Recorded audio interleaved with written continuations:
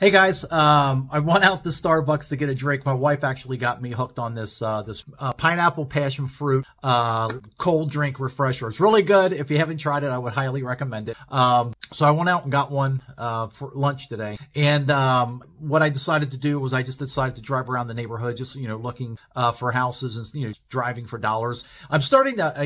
I guess my interest is actually getting peaked again, I guess, so to speak, within looking at the houses and things like that.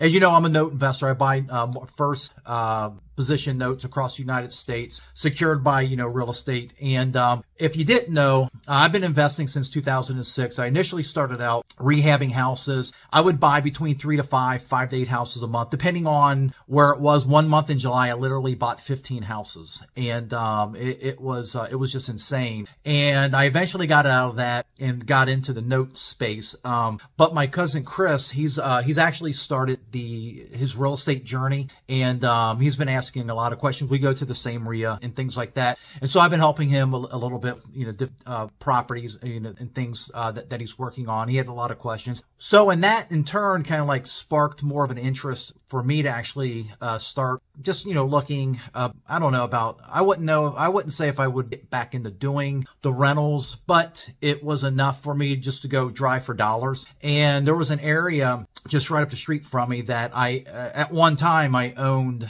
a lot of rentals on this street, a lot of properties on this street. And so I just went back up and I'll post the images of the properties up on the screen here. And I think it was like 5 or 7, 8 houses, whatever, that I came across. And on the first one, all I did was I just skip traced it. I used a program, skip trace, and I was able to get the gentleman's number, called him, and was able to get a hold of him. And he is definitely interested in selling. So I am going to see if I can do a deal with him. I'm not going to keep it. I would more than likely be interested in just wholesaling it. The days of holding property, I think that's long gone for me. I just do not like the tenants, the toilet, and the trash out. I wouldn't mind probably getting back into doing like rehabs, but I think more specifically on this one, it's just, if I can get it at a pretty good rate and then just wholesale it to another investor that would be looking at it, or looking at it. It would be a really great rental